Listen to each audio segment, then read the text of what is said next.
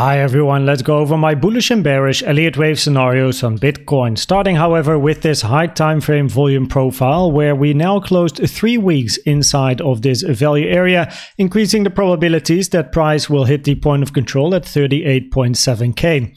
It is common that after price enters a value area, it comes back to retest the value area low in this case for then potential continuation. So we have to look out for a potential backtest in this area, which also is a very important support resistance area as you can see in general, which is sitting between 32.6k and 31.3k. If we then zoom in to the bullish scenario over here on the 4-hour time frame, then we are looking for an impulse to the upside since the 24k lows over here. In this scenario, we're looking for a wave 1, 2, 3, 4, and eventually a wave 5. Inside this wave 3, we can then label the sub-degree impulse as a 1, 2, 3, 4, 5, and the wave 4 of a higher degree, meaning the green wave 4, tends to retrace to a wave 4 of a lower degree, which is the price action of this blue wave 4, meaning this range, and that range is in confluence with the 0.236 and the 382, which are also targets for the higher degree wave 4, pulled from the low of 2 to the high of 3. Currently, we bounced on the 0.236 over here, but I gotta say that still, this being a wave 4 is very short in time, even compared to this being a wave 2. So one of the scenarios I do keep an eye on is a potential flat, expanding flat ABC, where then price can reach the 382 Fibonacci over here at 33.4k, which is a common pattern in a wave 4 as well. Now the 0.5 is the maximum target for a wave 4 sitting at 32k, and an invalidation is the 618 sitting at 30.5k. If we then zoom in to this bullish scenario over here, then we're looking for a 3-wave structure to be finished in a WXY and now continuation to the upside to at least take this high over here. In this scenario, we're then looking for a double zigzag WXY, where the final wave Y was a nice ABC to the downside, hitting the common target area for wave Y as well, which is between the 1 and the 1.236, taken from the high to the low of W to the high of wave X.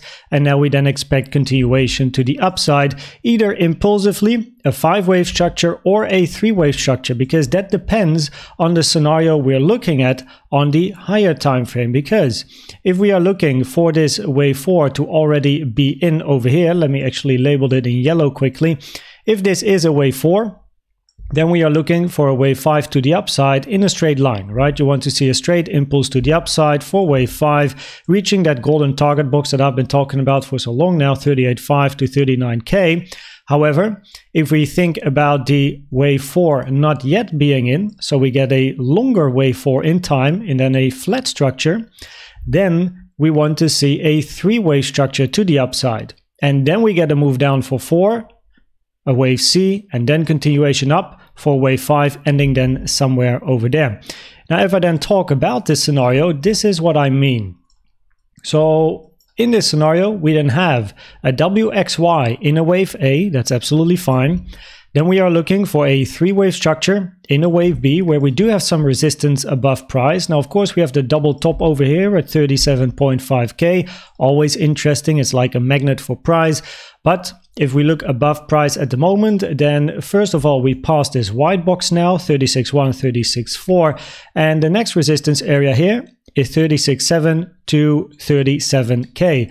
If price can pass this area as well, then I'd be looking for the double top. And if price does not reject at the double top, but just continues, the probabilities increase for this to be a wave 5 instead of a wave B, because for a wave B, you want to see at least a 3-wave structure to the upside.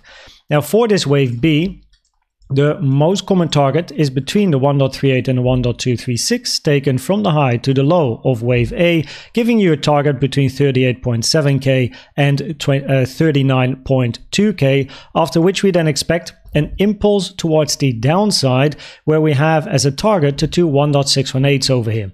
The first 1.618 is sitting between or at 33.7k, and the lower one is sitting at 32.1k. And if we check that with the confluence of a wave 4, then there you go, right? The 0.382 and the 0.5 in confluence with that wave C area, as well as the key area which is the high of this gap over here on the 1 hour, which can definitely act as support as well. So it's a nice area of interest for potential wave C. And when we look at the time over here, then this scenario definitely has some probability. So keep your eye open for a potential rejection and an impulse to the downside, which then can potentially be a wave C to the downside, for then again a move to the upside for wave 5. If we then zoom out and we look at the bearish medium time frame scenario, we're looking at a wave 5 that already ended. In this scenario, we then have a 1, 2, 3, 4, 5, 3 to the 3.618, wave 4 in very, very shallow. The 0.236 to the 0.5 is the common target. The 146 is a very rare target for 4. And also, if this is your wave 4 over here, besides the structure, which is not great, it is incredibly short in time compared to a wave 2, so lower probabilities for this scenario. Wave 5 in, and then this move to the downside is not a WXY, but it has to be some sort of an impulsive structure to the downside, where if we then zoom in to the lower time frames, we're looking for a double 1-2. 1-2 in green, 1-2 in blue, continuation to the downside in a bigger wave 3. Common targets for a wave 2 in blue is between the 0.5 and the 786, which is between 36.1 and 36.9k. Currently grinding against the golden pocket, as you can see, which always is an area of resistance or support, always interesting as well. But for a double 1-2, we have not seen any bearish CVD divergences between important pivots, between the high over here and the lower high of 2, between this green wave 2 and the lower high being made over here. Currently, if you zoom out on CVD, it's all like bigger bullish CVD divergences. And if we are really looking for a 1-2, 1-2, you really want to see bigger bearish CVD divergences as well. Besides, if this is a wave 1, 2, and this is your lower degree 1 and 2, then preferably your lower degree 1 and 2 in blue. Reason it's a lower degree, by the way, is because it is a sub-degree count of wave 3, 1, 2, 3, 4, 5 in green, and then a 1, 2, 3, 4, 5 to finish wave 3 over here.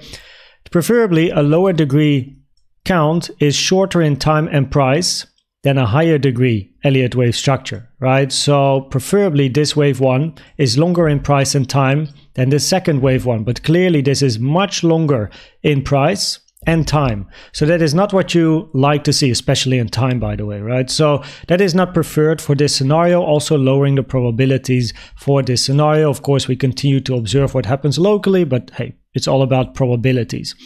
If we then finally zoom into the micro here, then you can see I have two counts color-coded on my chart, a purple count and a blue count.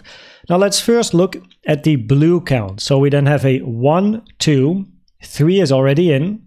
We're looking for a flat in a 4 and then a wave 5. Reason why, if this is the high, we're going to be looking for a flat in a 4, meaning this is then a 1, 2, 3, 4, 5, is because this move to the upside here so far looks very 3-wavy. So as long as this high is not taken, if price moves down, we have to think about a flat, an A, B, C to the downside, reach the target area for wave 4, the 302 and the 05, which also is in confluence with this order block over here, which is very nice indeed that we passed earlier today, for then a wave 5 towards the upside. Now the invalidation for this being a wave 4 is price hitting the 0.618, sitting here at 35.7k. And another invalidation is if price would move above this high, because then we start to create a 5-wave structure. Now another count that you see in purple, 1, 2, 3, 4, 5, means wave 5 is already in. The reason I also don't like this one is because, again, this is a 3-wave structure. So preferably, wave 5 is not yet in both of the counts. We still have higher prices to come, where then, of course, an interesting target area is going to be this area of resistance between 36.7 and 36.9, 37k, for then potentially a rejection to the downside, right? Where we're looking for either a wave B or a wave 2, depending on the scenario we're looking for, and then eventually a bigger 1, 2 continuation up in a 3, or we're looking for an A, B, C. Of course, if price keeps pumping, it keeps pumping. We are not complaining, right? Now finally then, the CVD divergences over here, we had bullish CVD divergences at the lows, and currently here locally also bullish CVD divergences. Quite messy price action here for a while, but as you can see over here, it's been actually grinding on top of the target box, and to be even more specific, it's actually been grinding on top of that daily naked point of control. Acted as resistance, moving down, support, support, support, moving towards the upside. Losing this daily naked point of control, we can look for that wave 4 basically, right? But if we look at the CVD divergences, we got some bullish ones here. And you can see, if I zoom in, higher low in price, but look at the yellow line, lower low here in yellow, right? So there's some bullish CVD divergences on yellow at the moment, and we have to wait and see what happens. If price takes the high, the bullish CVD divergences have played out, and if price moves to the downside here before taking this high, then they are invalidated. If we then finally look at the probabilities of the different scenarios, then currently the probabilities are higher for price to find continuation to the upside, where if we look at the scenarios on the medium time frame, the bullish scenario is the higher probability scenario, either 4 in or yet a 4 to make. But if we have to look at this wave 4, then preferably for me at the moment, the higher probability Elliott Wave scenario is a flat structure in an ABC, which I showed over here. So wave A, wave B, wave C, give this yellow wave 4 at the moment, like 3, 4 and then 5. Give this wave 4 more time, also in comparison to the wave 2 that we have down here, which then works nicely. A flat is also common in a wave 4 for then continuation to the upside. But in both of the cases, even if we are looking for 4 being in and then a 5, in both cases, you're going to be looking for the high to be taken. So that is something we're going to be looking for. And the question is, how does it then take the high, right? Because at the moment, the bullish scenarios do have a higher probability scenario, or is higher probability with a WXY over here. With the bearish scenarios and this one too, less probabilities, no bearish CVD divergences as well. And on the micro, we're also looking for higher. Even if price would dip down, we are looking for a move to the upside into the blue box. So I hope this video was helpful or valuable to you. Please check out the most recent educational video I've made about the best trading indicator you can use in my opinion, which is the CVD. And for now, thanks for watching and subscribing, and I'd like to see you at the next one. Bye bye.